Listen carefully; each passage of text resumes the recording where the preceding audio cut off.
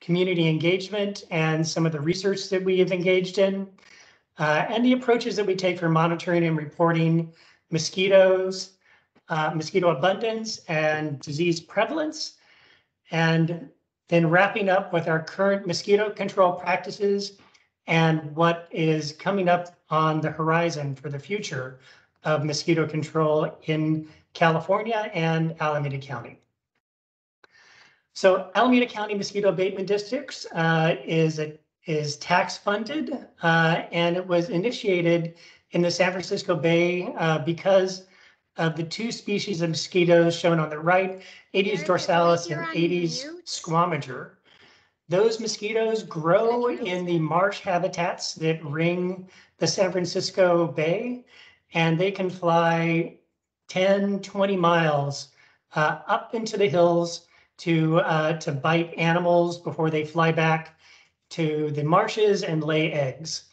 And these are voracious biters. If you've ever been to a park where these mosquitoes are not being controlled, they are out during the daytime, during the evening, and they are very aggressive, as was shown by that video, historical video from the 1950s of people trying to play golf up in the East Bay Hills, being attacked by those mosquitoes.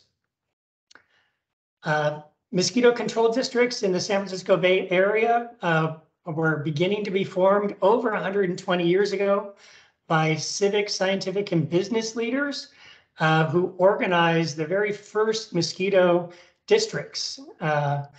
The women in the San Rafael Improvement Club were foundational in organizing their mosquito control district during 1902. So there's been a long-standing footprint for mosquito control in California. 107 years ago, in 1915, the Mosquito Abatement Act of California was signed by the governor at the time. And this is what provides mosquito abatement districts and vector control districts with many of the powers that they have today for controlling mosquitoes. It authorizes the government to take any and all necessary or proper actions to prevent the occurrence of vectors and vector-borne diseases. And so it gives mosquito abatement and vector control districts the power to tax, to form boards, and abate, which is a way to impose fines for mosquito control.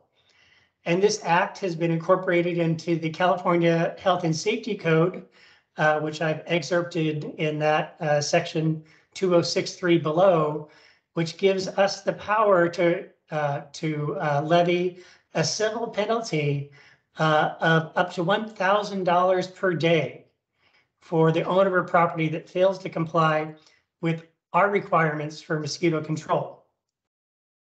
However, our district has never charged or fined any property owner to the best of from what we can find in our historical records. So although we have the power to do so, we choose to utilize public engagement to really motivate mosquito control in Alameda County rather than forcing the issue with fines. Our special district is an independent special district, and that was formed 92 years ago. And it was really formed by people that were repurposing farm tractors. The civil engineers took these tractors and they used them predominantly to modify marsh habitats so that mosquito growth was limited. And their primary purpose here was to increase the circulation of water in these marsh habitats so that mosquitoes don't have a habitat to grow in. And this was all born out of these early organizations such as the San Rafael Women's Club. Now in California, we have two types of special districts. We have what are called independent special districts, which we are of that type. It's locally elected or appointed by an independent board which oversees district functions. The other type of special district is a dependent special district, and we have another special district in the county that takes care of controlling all of the other vectors, such as rats, flies, ticks, and fleas. That's Alameda County Vector Control. They're what's called a dependent special district, and their governing board or council of a city or county serves as the decision makers.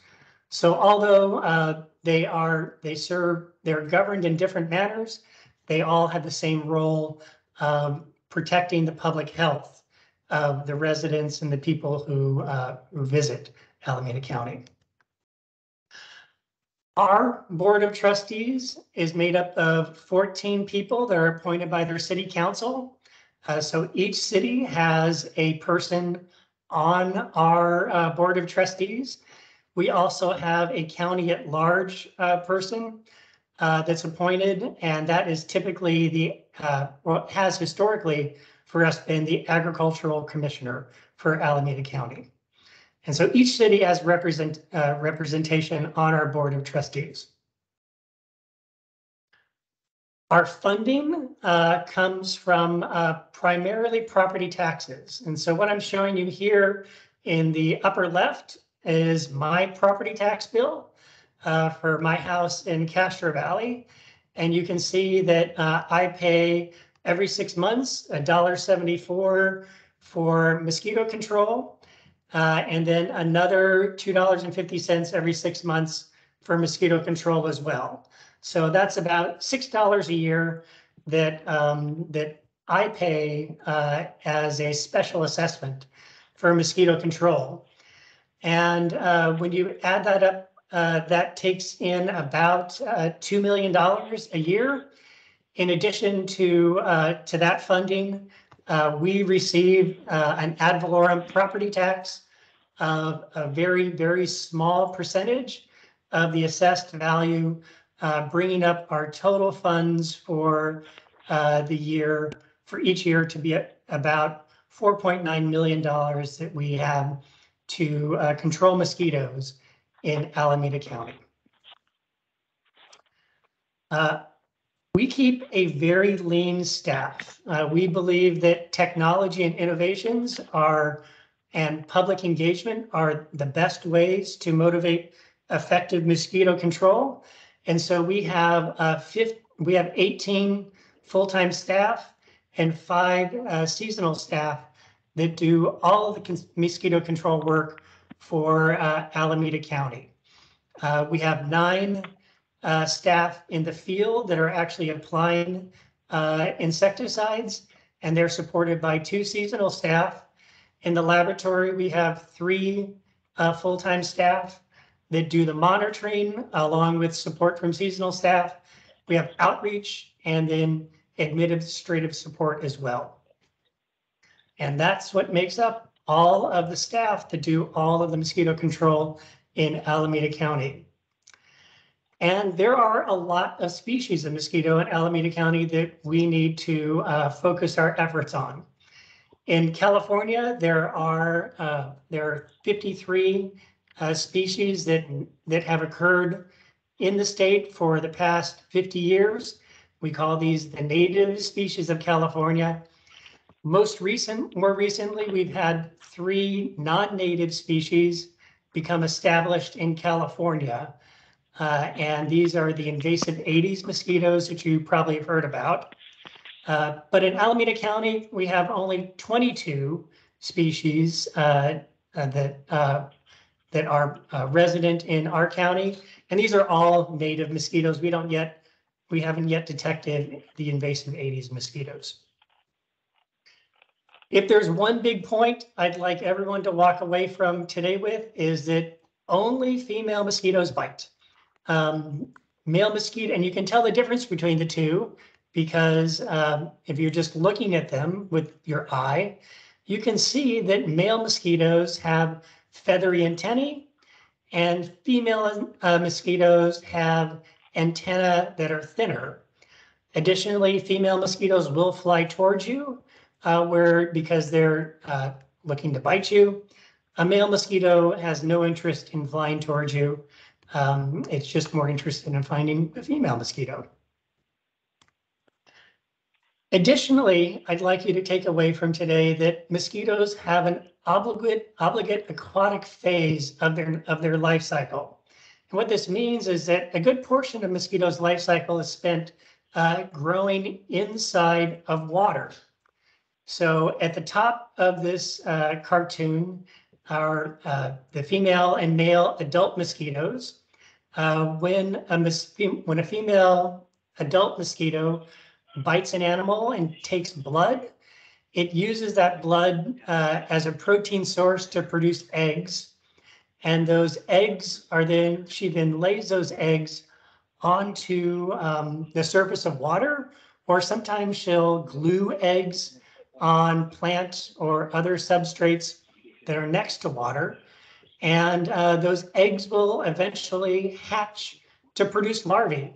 And these larvae filter the water, and they filter out particles or bacteria from the water, and that's their food. Something that's really interesting about these larval mosquitoes is that, unlike most aquatic insects, they breathe air at the surface. So that little projectile that's at the top of that cartoon of the larvae, that's its siphon, and that's what it puts through to the surface of the water, and it breathes through that air siphon. So it's breathing air out of the atmosphere.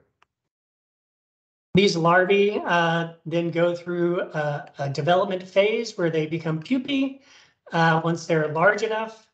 And then these pupae, after a period of time, will develop to form adults that then come out of the water and begin flying around and harassing all of us. And we have a lot of mosquito-producing habitats in Alameda County. The native mosquitoes that we have, they can grow in these really large salt marshes. This is, in fact, where we spend a great deal of our effort on mosquito control, is in these salt marshes, to knock down those species of mosquitoes that grow there. They grow in tules, they grow in storm canals and creeks. These are all natural settings, but many of these species can take advantage of gray infrastructure, such as unmaintained swimming pools or ornamental ponds, to produce mosquitoes that can be highly abundant in localized residences, and so residential communities. And so when we find these ornamental ponds or unmaintained swimming pools, we make a very strong effort to eliminate those mosquito growth, those sites where mosquitoes can grow. Now, the invasive mosquitoes, the Aedes aegypti that I alluded to a little bit early on, they grow in very different habitats. So Aedes aegypti can grow in very small amounts of water.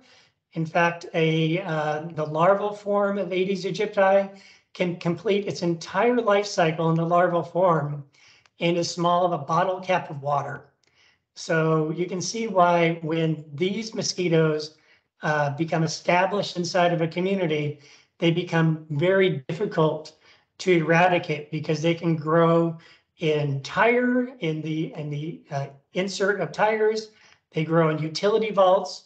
They can grow in plant saucers, and they can grow inside of the plants that they naturally evolved to grow in, bromeliad plants. So this is a tropical species that originally developed in the equatorial areas of the world, and they utilize those natural habitats, bromeliads, for example, for their growth. And now they've just co-opted all the small water containers that we make available to them in our backyards, in our communities.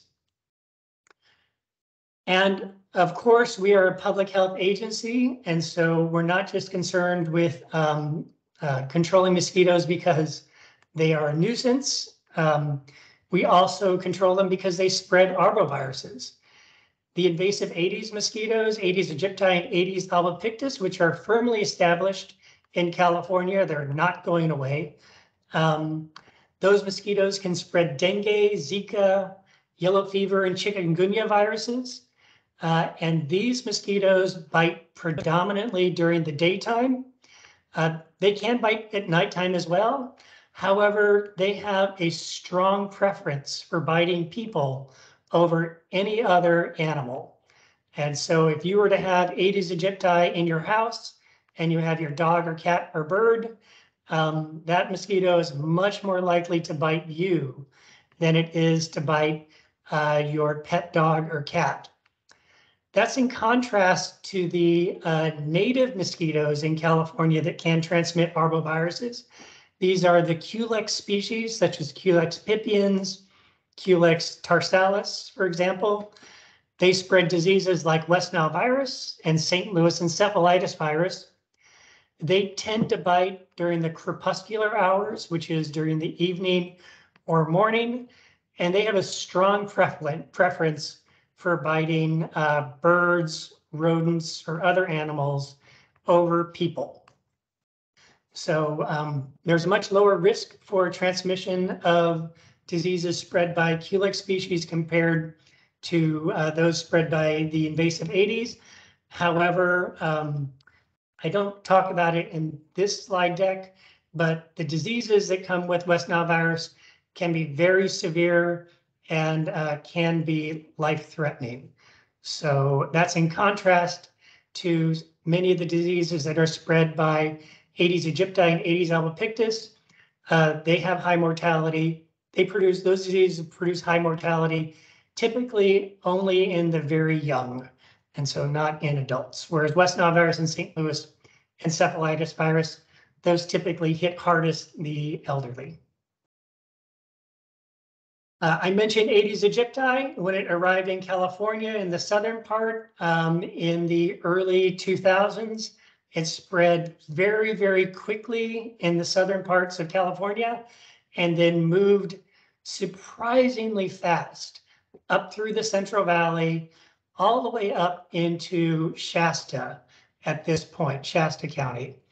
And this happened all within the period of a decade. We never expected Aedes aegypti to spread as rapidly out of the warm parts of Southern California as it did, and we certainly didn't anticipate it to arrive up in the far reaches of Shasta and Butte County. And notably, a new member of the Aedes aegypti Club in our area is Contra Costa County. They just detected Aedes aegypti in their area over this summertime, and they're trying hard to eradicate it. But as what we've seen in Southern California, and it's very difficult to eliminate because of the unique habitats that it can occupy in backyard, basically backyard saucers or toys that fill with water. And not only do invasive Aedes mosquitoes spread diseases, they are extremely aggressive biters. They are changing the way in which people occupy and recreate in their backyards. There are a lot of building permits for what are called Florida rooms, where you screen in your backyard porch, your backyard patio, so that you can escape from these really aggressively biting mosquitoes. So I think we're probably gonna have to start calling those California rooms with the way that Aedes aegypti is spreading throughout our state. So now I want to transition a little bit more, since we've talked about how our district was formed, the different types of special districts, and I've given you a little bit of background on mosquito biology and the mosquitoes that we have in California.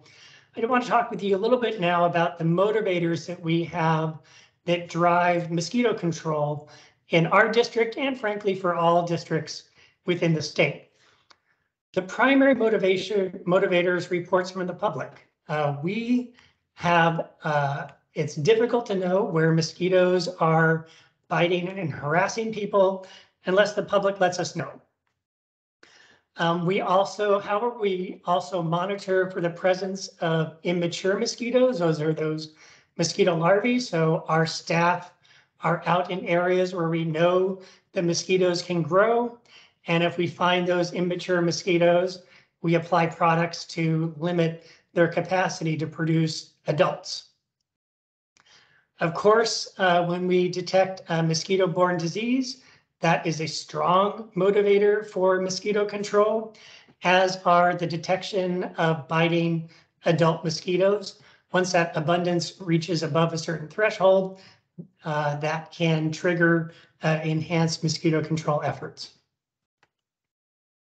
And this is all rooted in the concept of integrated mosquito management. And that's where we use data and institutional knowledge to enact effective and sustainable mosquito control. And this can be broken down into proactive and responsive actions. Proactive efforts that we invest heavily into are community engagement. We really want the public involved in mosquito control because they're the most affected. And if the public is involved, then we know where the mosquitoes are the biggest problem. We also, another part of integrated mosquito management is to assess mosquito abundance. So we have a very extensive trap network of mosquito traps that we use for monitoring the adult mosquito abundance. And our staff are routinely out in the field every day, checking the water in areas where we know mosquitoes could grow to see if there are mosquitoes present. And then there are the responsive or incident-dependent efforts that we have. These are when we apply chemical products to control mosquitoes. We will also do what's called physical control, which I'll talk a little bit more about that in a moment. And then up and coming, well, we also use biological control approaches, and there are some new fronts on the biological control horizon that I'm going to share with you a little bit later at the end of today's talk.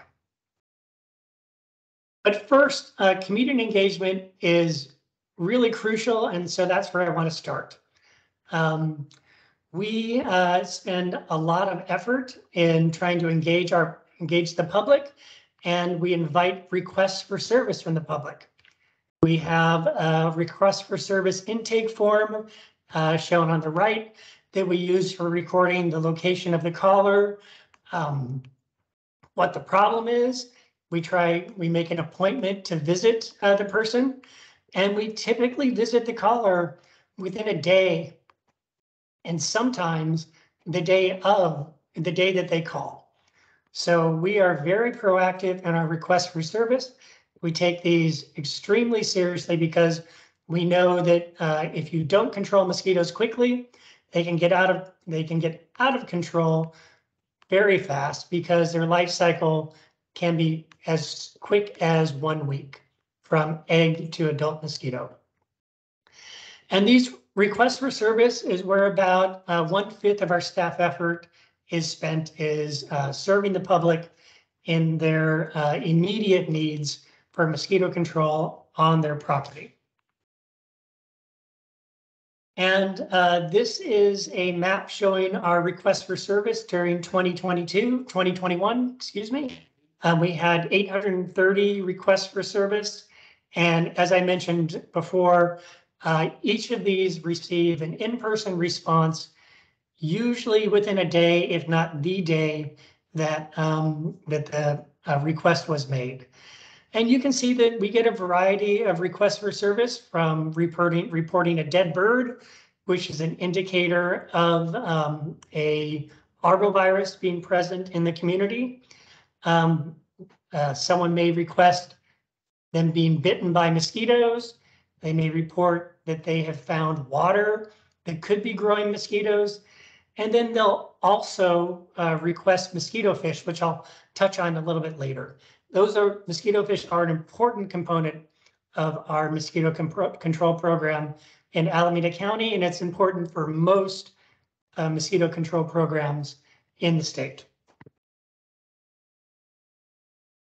We really focus on community engagement with the public because we believe that it leverages a show me and discovery mindset.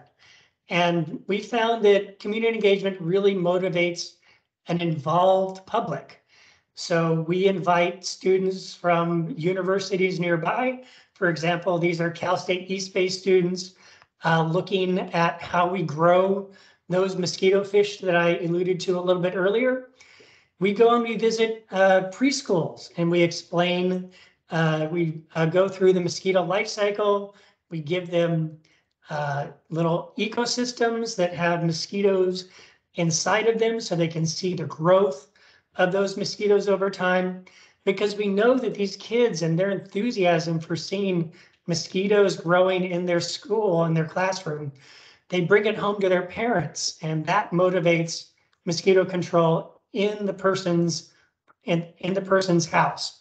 So we really focus on kids because we know kids can be such a strong motivator for parents. And then you'll also see us at different symposia or other engagements where we'll put up booths and engage typically with adults that want to know a little bit more about mosquito control and how they can prevent mosquito growth in their community. We also have a social media platform, social media engagement, and through Facebook, Instagram, Twitter. We put ads on Google. You might see them every once in a while. We're on Nextdoor. We're actually finding that Nextdoor is one of the most effective ways to engage the public. It can be extremely time intensive to monitor Nextdoor, but we've found that this is a very effective platform for getting our message out in a manner that motivates the public to engage with mosquito control. And then, of course, we have community engagement with our partner agencies and facilities. We work deeply with East Bay Regional Park District because they have a lot of they own much of the wildlands that still exist in the county. And so we work deeply with them to do mosquito control on their properties. So we coordinate with these land managers and facility managers with MOUs with East Bay Regional Parks and with U.S. Fish and Wildlife Service. There are some large properties that they manage where we do a lot of mosquito control. We engage in public agencies such as California Department of Public Health.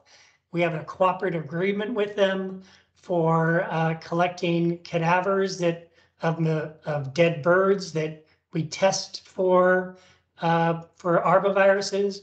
We report to them our mosquito abundance, which I'll talk about a little bit later. We engage with Alameda County Department of Public Health. We get reports of arbovirus diseases in people in Alameda County so that we can make informed decisions on placing traps in areas where those cases are reported to ensure that there is not a spread of diseases such as dengue or malaria in Alameda County. And then we also, of course, work with public and private landowners such as ACMAD and their wastewater treatment plants to do mosquito control work on their properties as well, and also to motivate them to make their properties more resilient to producing mosquitoes. That's really our principal goal. We prefer not to apply insecticides. We wish for land owners and managers to increase the resilience of their properties so that they don't produce mosquitoes. We also engage with universities and research institutions from UCSF, Chan Zuckerberg Biohub, Berkeley, UCSF, and Davis. We publish scientific research articles on mosquito control and some of the other features of mosquito monitoring that we develop.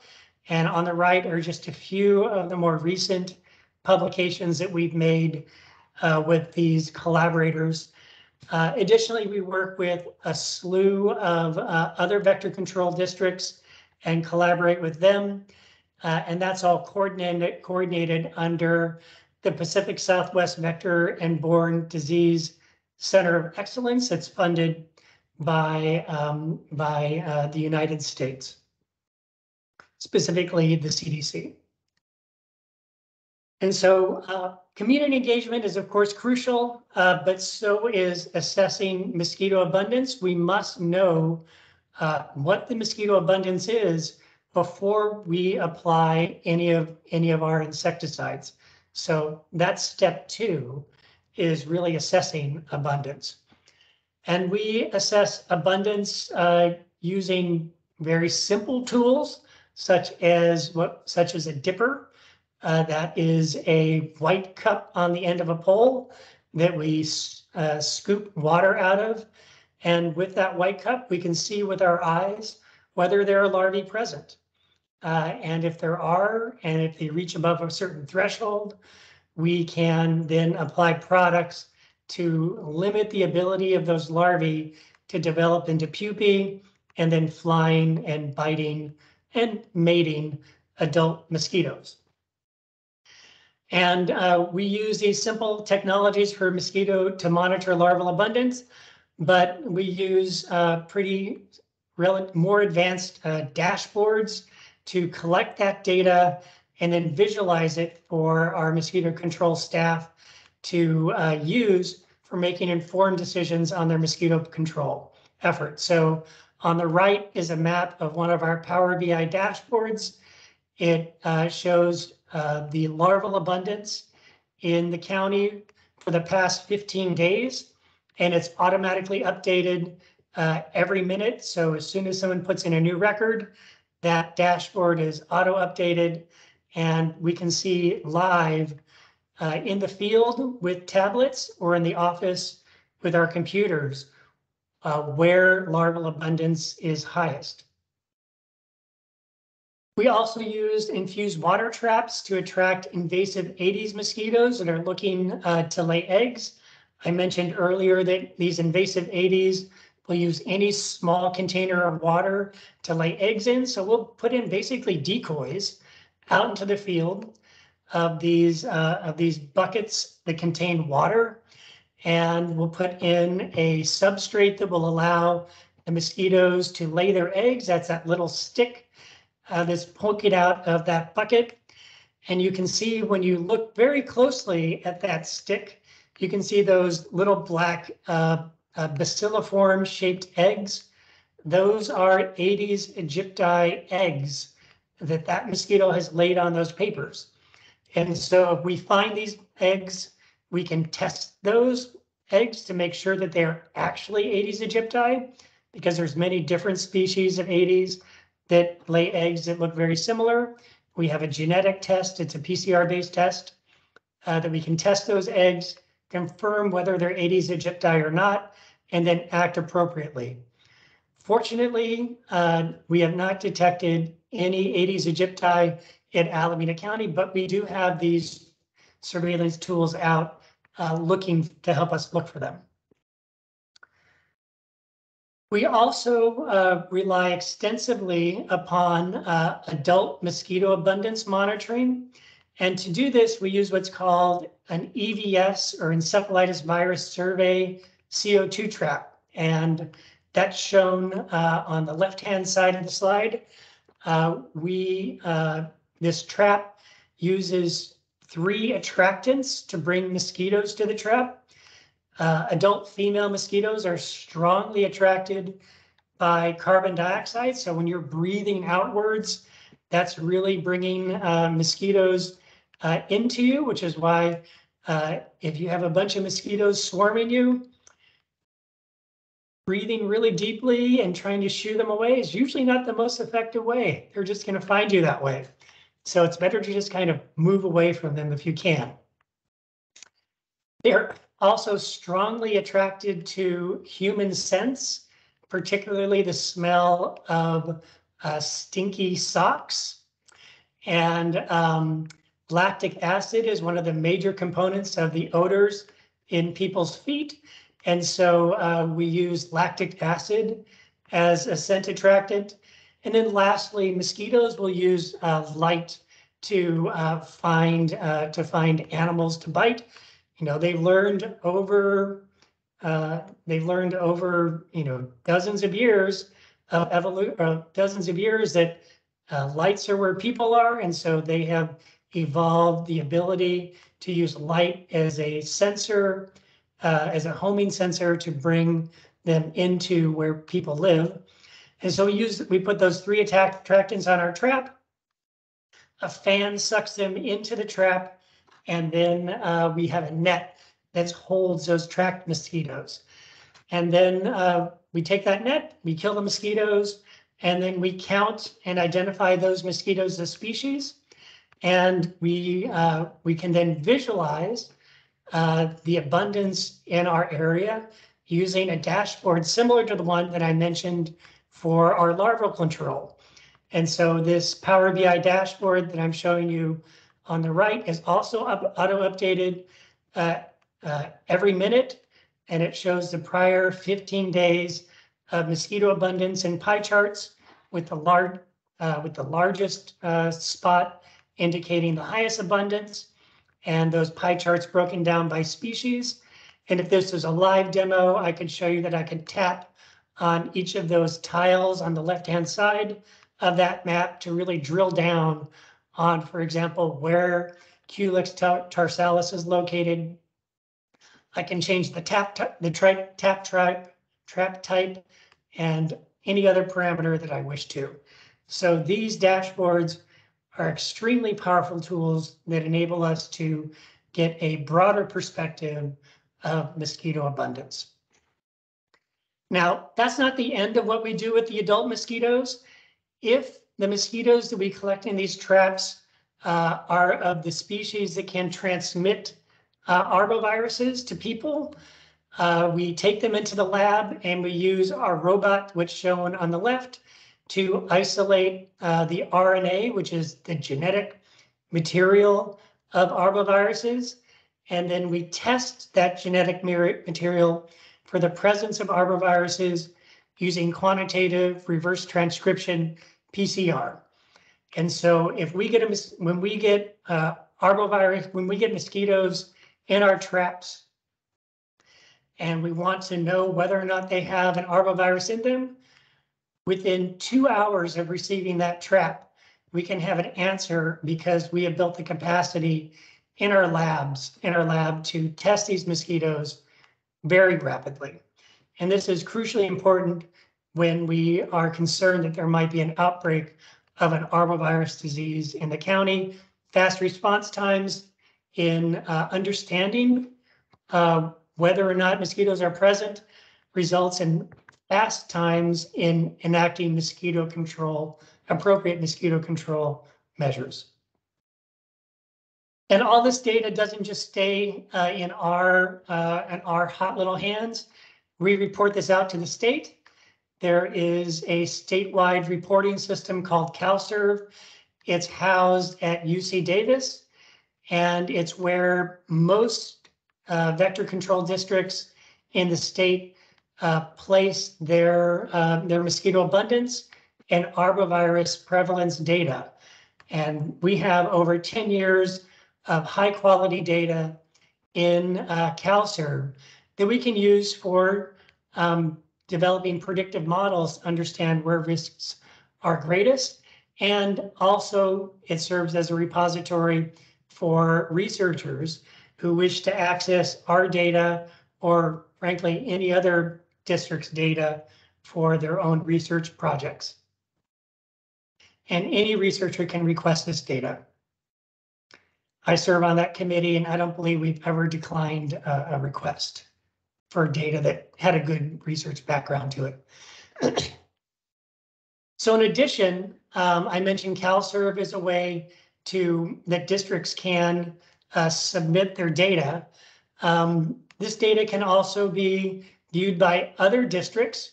So we have agreements with San Mateo, Contra Costa, and Santa Clara mosquito and vector control districts, where we share our high resolution mosquito abundance data so that I can see today where are the biggest threats on our borders.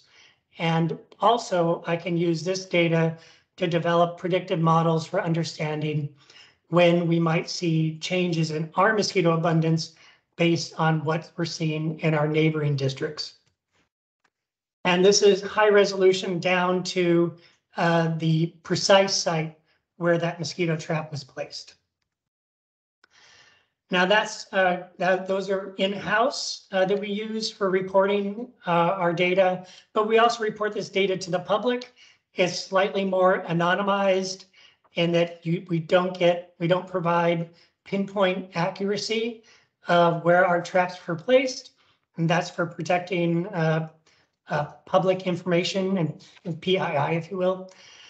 But the public can get in here and they can look at the vector served maps and they can see what counties have the highest risk. They can drill down and see what species are the most abundant in those counties. And they can do that for every county in California. And you can see that there are other states that participate as well, such as Arizona and Utah. New Jersey is not on this map, but they're there as well. We can also see arbovirus prevalence, and we can zoom in by year and locale, and this is also reported to the public as well. So it's publicly available data as well. So we have a lot of internal data, but we highly value transparency, and we report out to the public in a manner that protects public privacy, but also engages public interest in mosquito control efforts in their communities. So now I want to transition to how the approaches that we take for controlling mosquitoes. And we prefer to control mosquitoes before they fly. We prefer to control them in their aquatic phases. Why? They're easier to find. Larvae and pupae are contained by water. If we see water, we can dip the water, see if there's larvae, and if there are, we can apply products if necessary. Some water containers are pretty easy to eliminate in the absence of pesticides. If they're small, you can just dump and drain them. And by small, even the size of a swimming pool, you can eliminate the water in a swimming pool, and that eliminates the ability of mosquitoes to reproduce there. Moreover, larvae are very unlikely to be infected by a human pathogen, so if we control them before they become an adult, that is a big boost in protecting public health. And lastly, they're very susceptible to biopesticides that have a very targeted effect on mosquito larvae and do not affect other aquatic insects, except for black fly larvae, which are also another nasty biting insect that some vector control districts do work to control as well. So all of the products that we use in water are very specific to mosquitoes and to a lesser extent, black flies.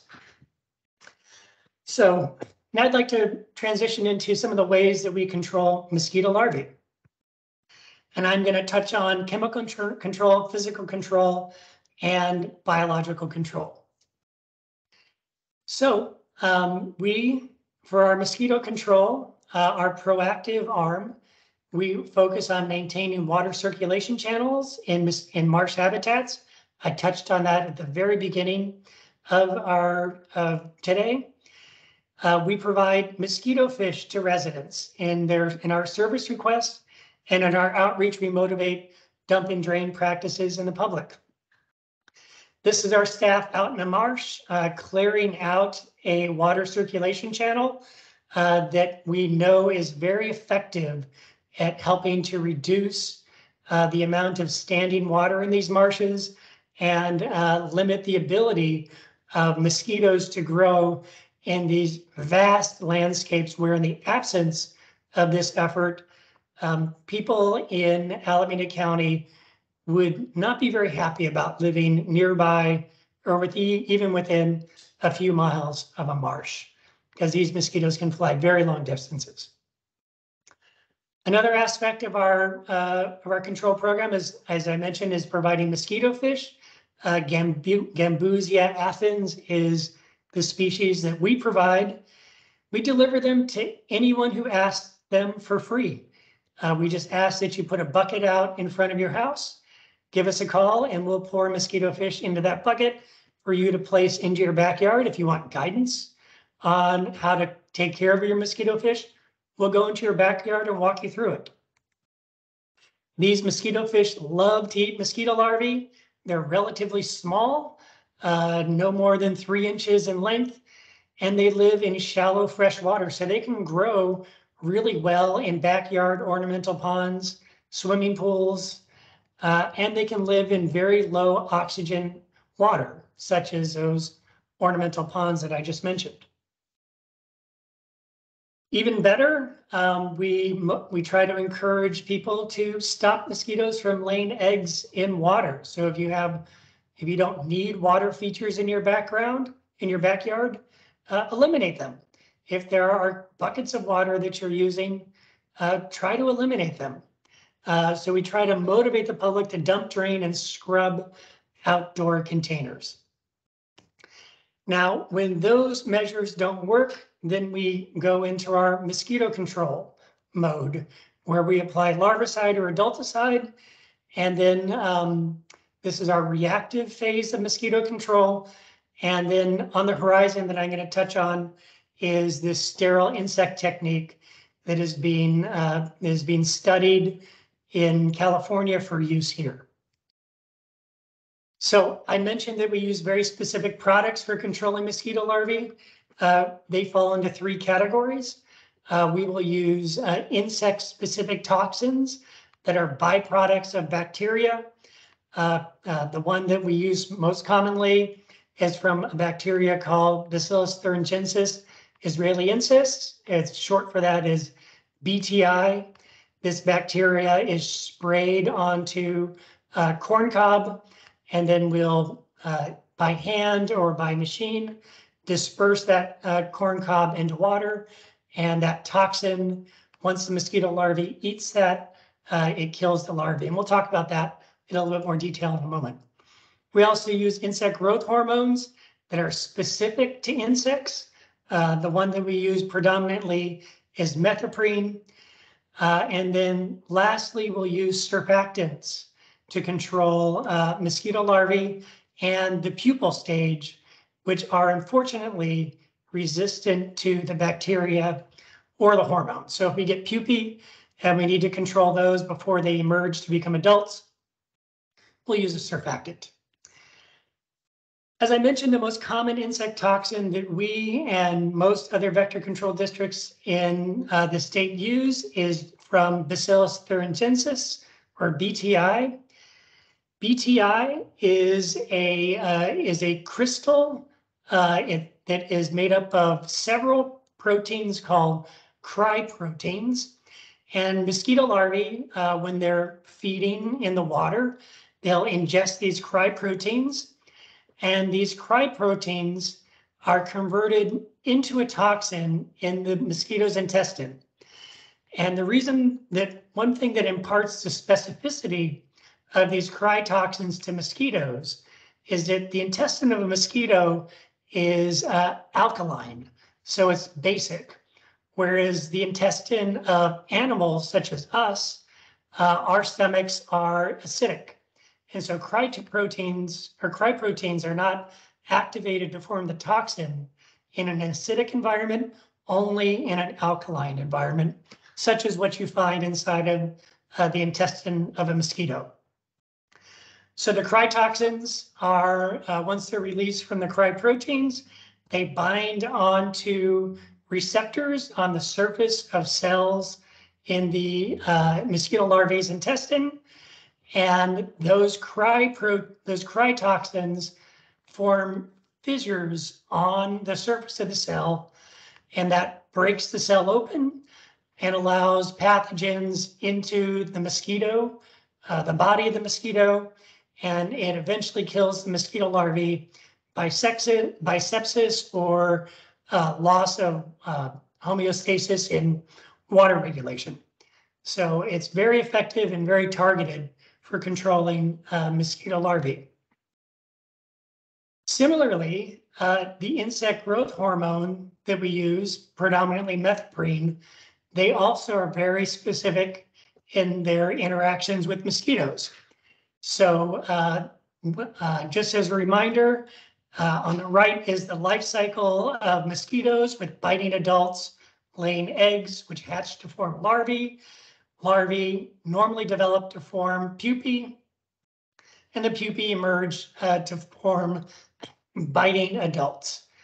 Methoprene is a small hormone that can penetrate through the skin or cuticle of a mosquito, and once it enters into the body of the mosquito, it interrupts the normal development of the larval form of the mosquito to form a pupae. So that development does not occur.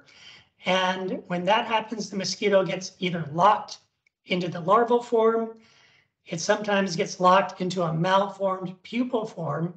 But the upshot of it all is that in the presence of methoprene, mosquitoes cannot, the larval form cannot properly develop to form an emerged biting adult female.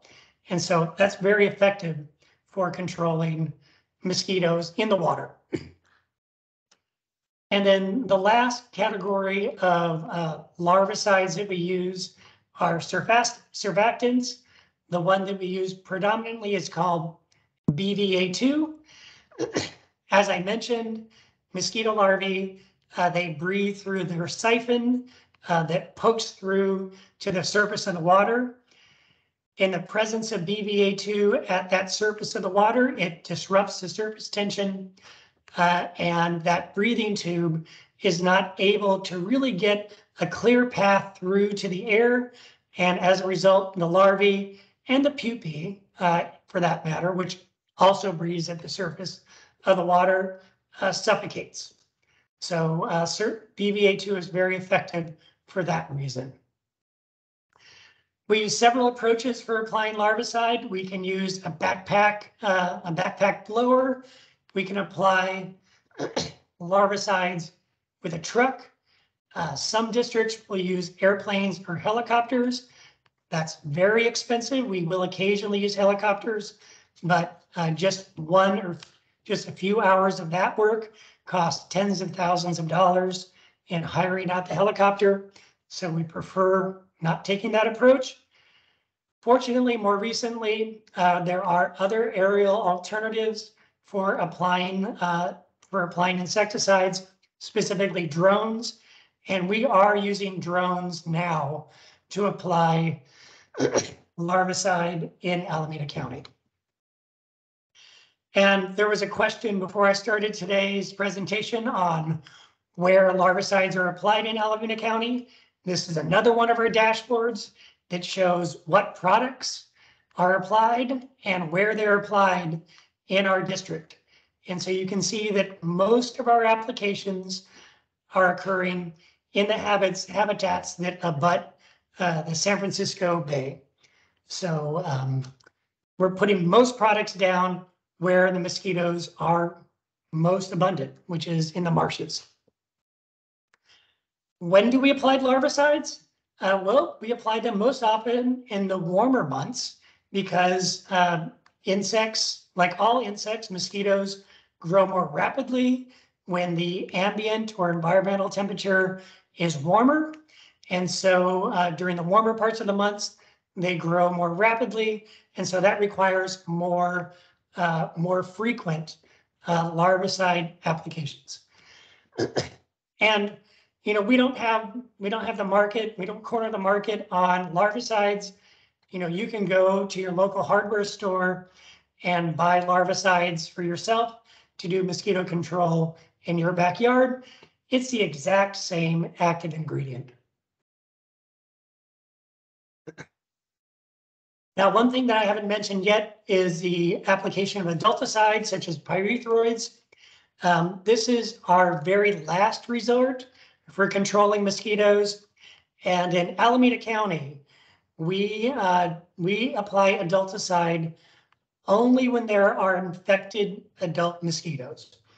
We do not apply adulticide for nuisance mosquitoes, and our larvicides are very effective for controlling the native mosquitoes that we have in Alameda County. However, there are cases where we detect mosquitoes that contain West Nile virus, and when we do, to protect the public from those infected flying and biting mosquitoes, we will apply pyrethroids using an ultra low volume mister.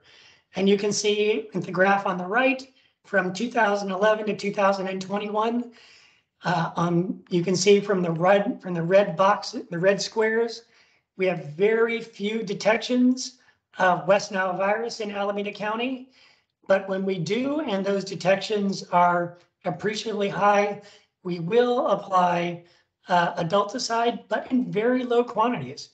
The most that we've sprayed in the last decade is 1.5 square miles. And so if you consider that in contrast to what's done with aerial applications of adulticides elsewhere, it's a very small footprint of adulticide, but it is an essential tool that we have for controlling mosquitoes. And lastly, I just want to transition to talk about some of the upcoming technologies for mosquito control that are likely to be coming out pretty soon. And these all fall under the umbrella of sterile insects for invasive Aedes control. The principle of this approach is that non-biting males are released, which mate with invasive female mosquitoes to sterilize them, so that those female mosquitoes are not able to produce offspring that can bite people. And there are three main sterile insect techniques that are being considered to reduce abundance of biting and disease-spreading female Aedes aegypti mosquitoes. And they are using irradiated mosquitoes, bacteria-infected mosquitoes, or genetically engineered mosquitoes. And these are all male mosquitoes that are being released.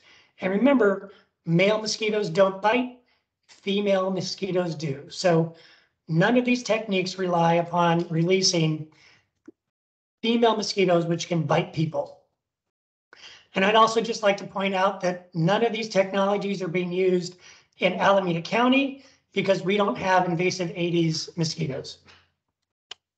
So irradiated male mosquitoes, this is a technology that has been long used to control all sorts of insects, from medfly for agricultural protection.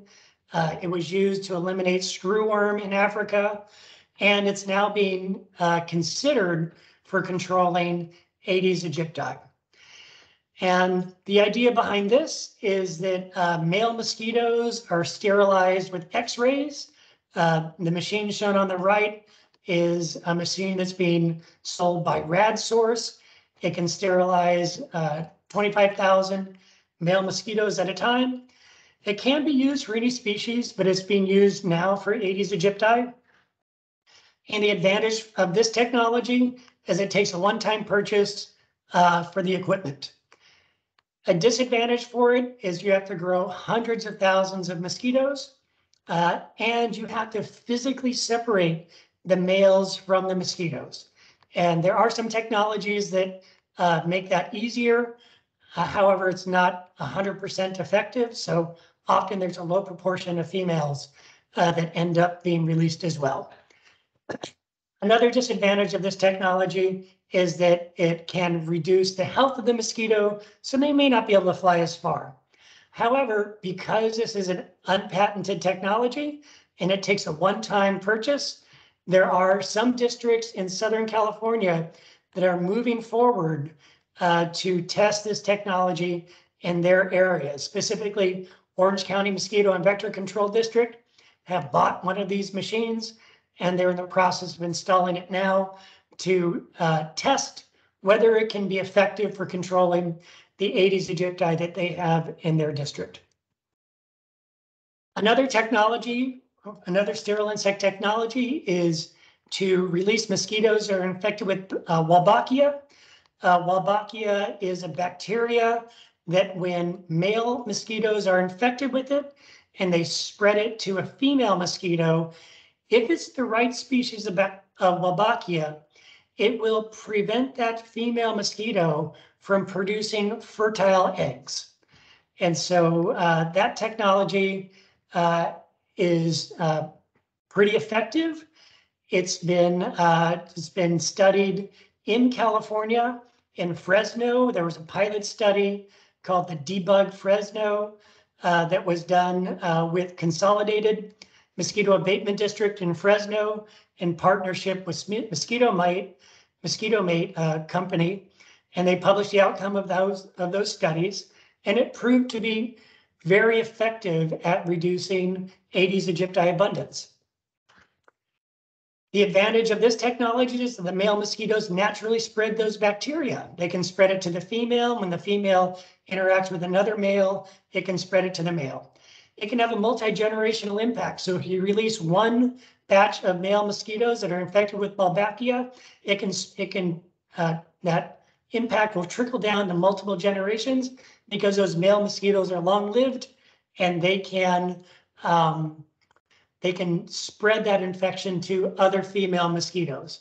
Importantly, Wolbachia-infected female mosquitoes, not only do they have a reduced ability to produce adult mosquitoes, if they themselves happen to be infected with a virus such as dengue, it inhibits the ability of that virus to grow inside that female mosquito.